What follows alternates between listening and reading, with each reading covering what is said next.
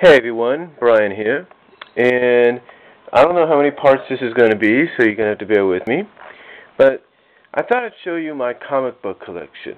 Now, a lot of you may think I'm just a comic collector of Sonic the Hedgehog comics, right?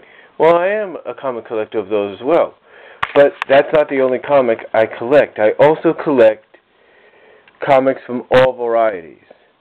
DC, Marvel, Disney, well, you get the idea. So, I thought I'd show you some of them. Now, the ones I want to start out with are right here at the beginning. And it is issue 75 of Superman. As you can see right there, it says issue 75. I don't know if you can see it, but it's issue 75. This is the copy that, as they said, sold out more in bookstores, comic shops, orders, and everything than any other comic. And as you can see, I got it for $1 when I found it. I'll explain why in a little bit. Then over here, of course, I have the collector's edition of Superman Doomsday. You know, it comes with everything. It has everything in here, from the wristband to the poster. You name it. It's got everything in here. I mean everything. I mean, if you can see inside, there's the Tombstone cover, and then we open up even more. There you can see here's the armband that came with it. I think there was a button that came with it as well. I don't know. Someone took that one, but it just talks about everything that's mentioned on the back here is in here, believe it or not. And I got this for $2 as well. And then, of course, here's the obituary right here, the obituary, and here's the pull-out poster for the memorial kit.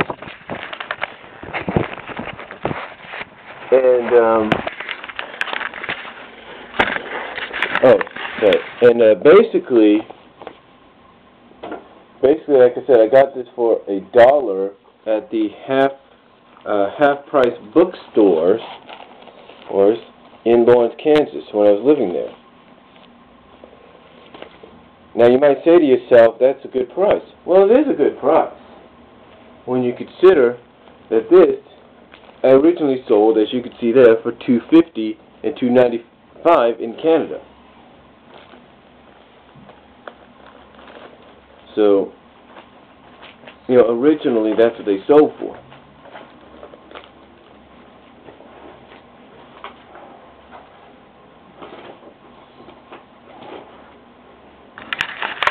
Now, that's not the only comic that I got as well. As a matter of fact, I have other comics, as you can see, and other books that I have. Now, these here are known as the collector editions of certain things. You know, like the collection editions and reprints and reissuings. Well, some of these I have had for a while. Like right here, I have the reissuing of the Death of Gwen Stacy.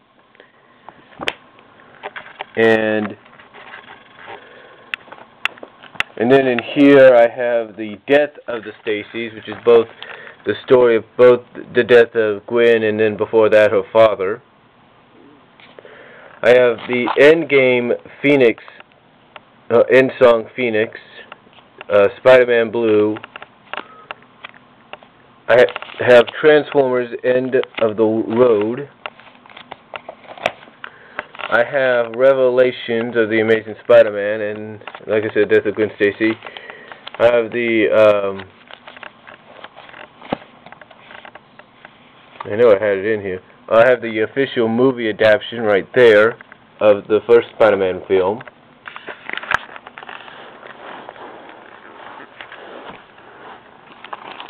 And like I said, I got all these books. I have the issue that took place.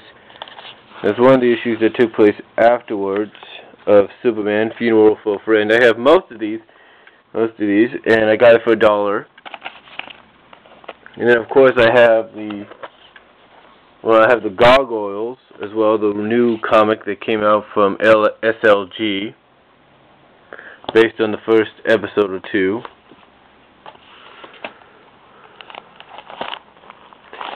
And yes, I have Wildcat comics. In fact, if I can get them out of here, I'll show you them.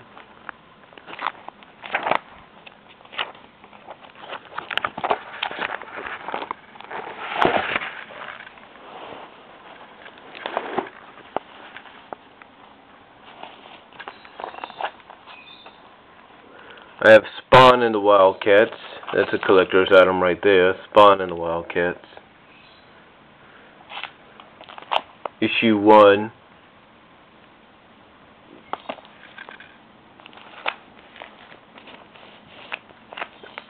I have some of the specials that came out with. As a matter of fact, I have 2 of them. I have Rising Storm and the Wildcats. I have this one right here, which is issue 2. I think it takes place after issue 1. Or it is after issue 1. I don't know. Just one of them anyway.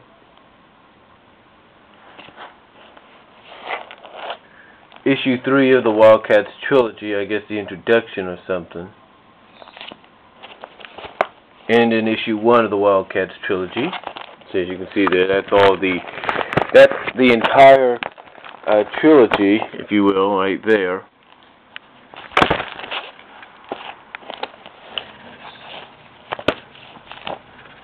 Right here, got more Wildcats.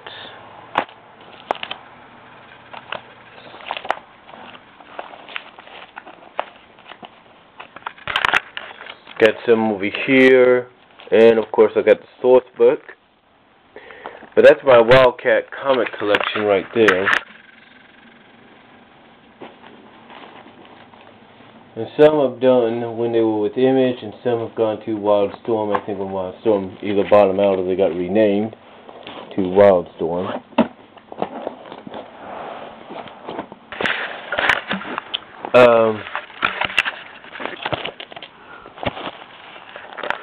I also have some Supergirl comics. Yes, that is true. I have Supergirl comics. I'm not lying. As you can see, this is one of them.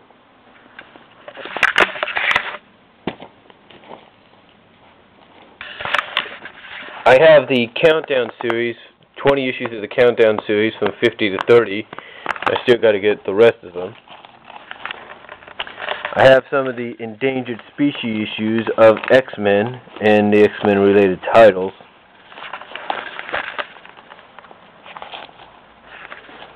And of course I have Spider-Man, the John Romita 30th anniversary book. I have Back in Black with Spider-Man. As you can see, I have the Other, well, some of the issues from the Other. I have a 60-cent comic right here between Spider-Man and the Vulture.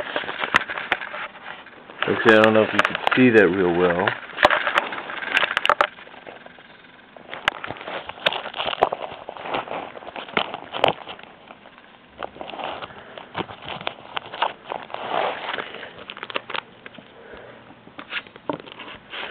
Then under here, I have some Laff-a-lympics comics as well.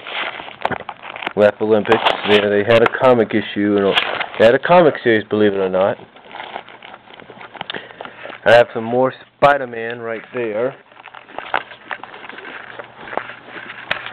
Some more Spider-Man.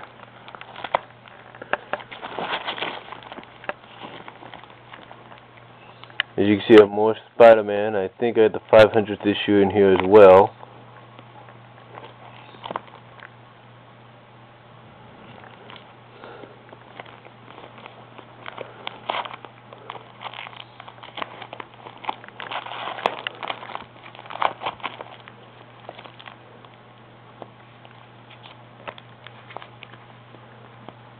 It's in here somewhere, but I have a Spider-Man. I got a lot of them. I started getting back into collecting these when the movie came out. So, and then here's an issue. Here's an issue that's from like 1972. Got it for $5 at the half-price bookstore. Oh no, it's actually half-price bookstore. I got this for $5, believe it or not. I think it was half price. I can't remember.